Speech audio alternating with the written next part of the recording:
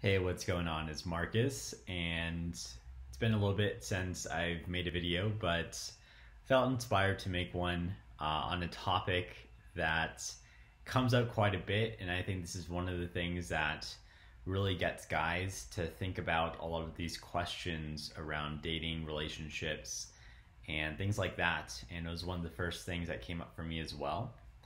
And it's this word that comes up that has like an interesting connotation, especially since the way it's framed, it's kind of like almost as if it's a disease or something.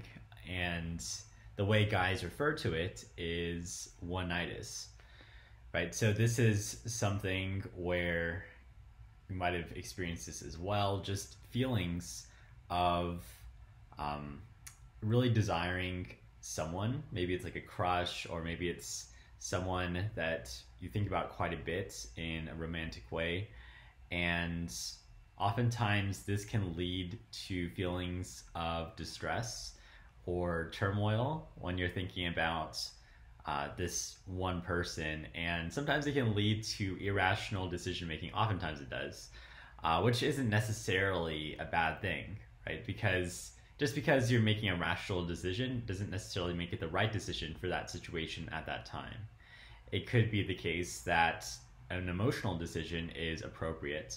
So this is why I talk about these topics a lot, is because especially when it comes to relationships and people and dating, it's not necessarily about making the rational decision. And I think this can be a fallacy, especially when it comes to the context of the industry as a whole, the men's dating industry, or whatever you want to call it. So what I want to talk about is a slightly different perspective on this topic of oneitis. Because here's what oftentimes guys talk about, and when I was with RSD as well, this is one point of disagreement that I had, is around this topic, because I thought the way that this was handled was somewhat unhealthy in terms of the emotional manner in which we would give advice. So, there's a lot of things that I agree with when it comes to RSD philosophy and the teachings, but this was not one of them. And so the advice in the industry, and it's not just RSD, it's very common in the space in general, whether it's like the red pill thing or the industry as a whole, is they might say something like, if you feel like you're getting attached to just one girl, then go out and try to like date or hook up with a bunch of other girls, and then you'll get over those feelings. So here's what comes up for me when I think about that, is really you're just covering up those feelings with an action so that you're sedating yourself, or you're making yourself feel better temporarily, but you're not really confronting or handling the situation head on. And something that I've been learning, especially going through some of these plant medicines, I know some people have asked me about ayahuasca and things like that. And that's something that I don't necessarily just recommend for everyone. It's really a personal decision, and it's up to you to know whether that's the appropriate thing for you at a certain time. But I'm bringing this up because I spoke with a shaman at the first retreat that I went to, and he was basically saying that usually during an experience, you might have a situation where one of your deepest fears will come up for you, and you have a choice to make. You can either go into it or run away from it. And he says when that comes up for you, you should almost always just go into it, because what you'll find is by just going into that fear, you actually sort of, what happens is that the power of that fear goes away, and it dissipates, and it dissolves, and it's not really what you think it is, right? So whether that's the fear of death is a common one, or just a feeling of despair, whatever it is, if you go into it and you let it go, then that's how you resolve through those emotions. So I've had some experiences kind of like that, and what I see is things like approach anxiety, which I talked about this in an earlier video as well, is that you can reframe that with your language. It's not like a perfect solution, because sometimes if you try to reframe it, you still feel those feelings. You know, it's not something where it's like a magic pill or anything like that. But anyway, so I'm just talking about approach anxiety is one case where it's almost like that fear, right? That shaman was talking about. It's an opportunity for you to either go through it and work through it, or you could run away from it. Same thing with oneitis, right? This whole, and I really, for me, that's not the most appropriate word for that feeling, because it makes it sound like a disease. It makes it sound like it's some medical condition similar to approach anxiety. It's like that sounds like something a psychologist would prescribe or diagnose, right? So it sounds like a diagnosis of some sort, like you have this disease, like oneitis, approach anxiety. These are very heavy terms, and so for me, it's just like feelings of resistance or feelings that come up when you maybe really desire someone. And the reason I'm bringing this up is because I've felt this recently, and so I've been working through it myself, and I just want to share this. I'm not perfect at it either. It's a continual learning process, but I just want to share this with you because this might help given your situation, and there's different ways of dealing with this. And so I just want to share the way that I've been handling it or working through it, because I just found that some of the advice, or most of the advice out there, just wasn't really, I just didn't feel aligned with it, because most of the time it has you going out taking external action, where the way I see it, those feelings are just an indication of something that's happening internally, right? These are all internal states that we're dealing with, or that's not necessarily dealing with, that we're working through, right? So maybe it's that feeling, once again, of that conflict. And here's another way of looking at it. I've talked about this before, about how the Heart Math Institute has mapped out your wavelengths of, it's like, I think, your brain versus your heart. And when you're in certain emotional states, there's a dissonance between your brain waves and your heartbeat, and something like that.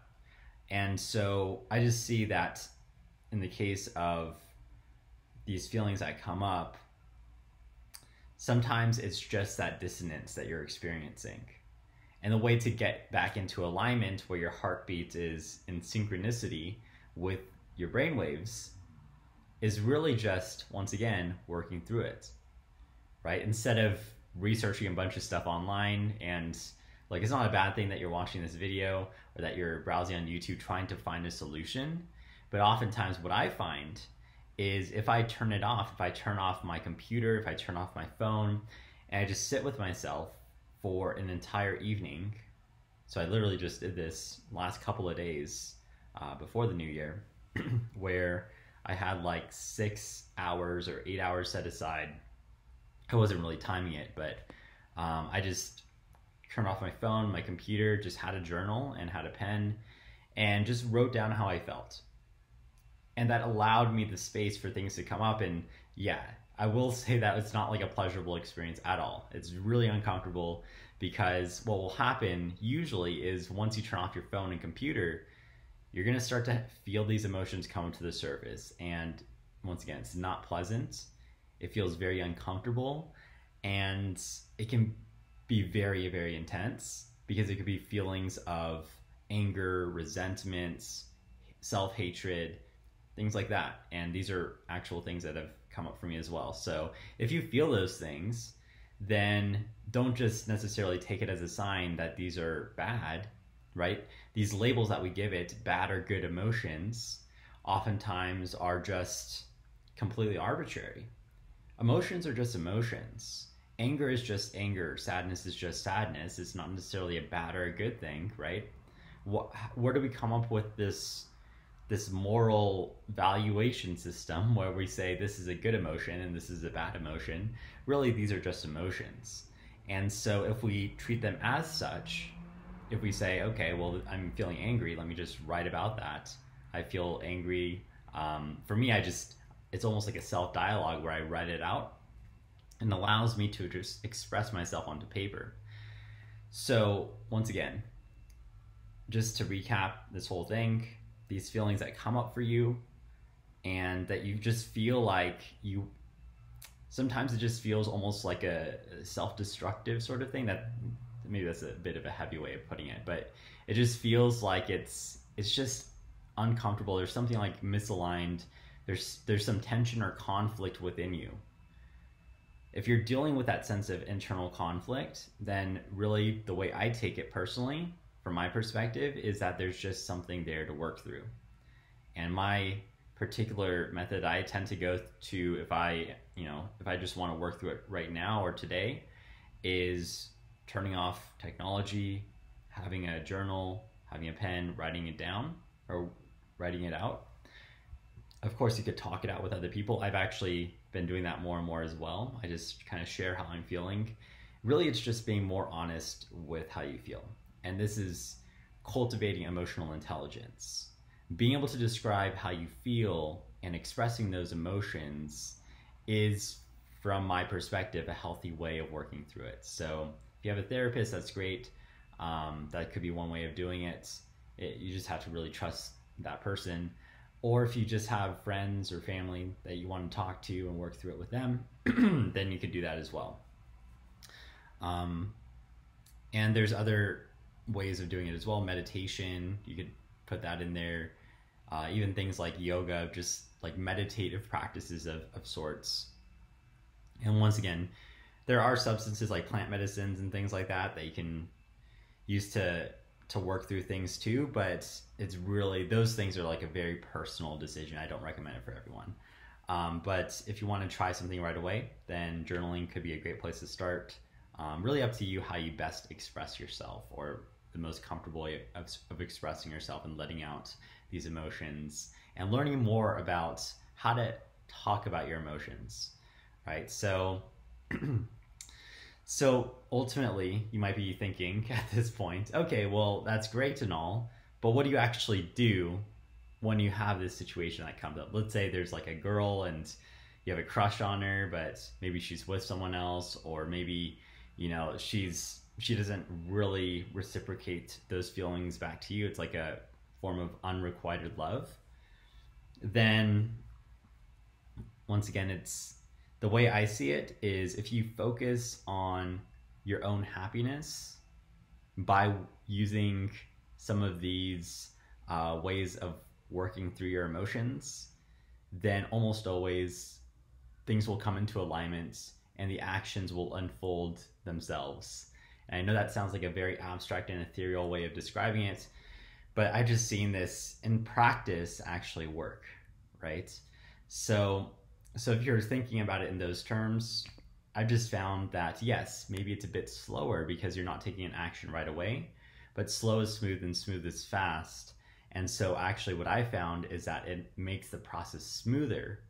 And at the end of the day, it actually does accelerate the process, right? So slow is smooth and smooth is fast, because sometimes when we try to rush through something and we try to take an action right away, then it leads to consequences that we don't foresee, and we tend to rush things, and it tends to make things more messy, right? You could do it that way too. There's nothing wrong with that. I've probably done that myself in a lot of situations in the past too. But the way I see it now is, it gives me a great opportunity to be able to work through these things, because these are things that maybe there's other attachments within me that I could work through. That's like a hidden blessing almost, because once again, the way I see it is, it gives you that opportunity to basically work through some of the things that you're going through. So I feel like I'm repeating myself a lot now, so I'm just gonna end this video now. But hopefully this helps, and yeah, we'll talk soon. Take care.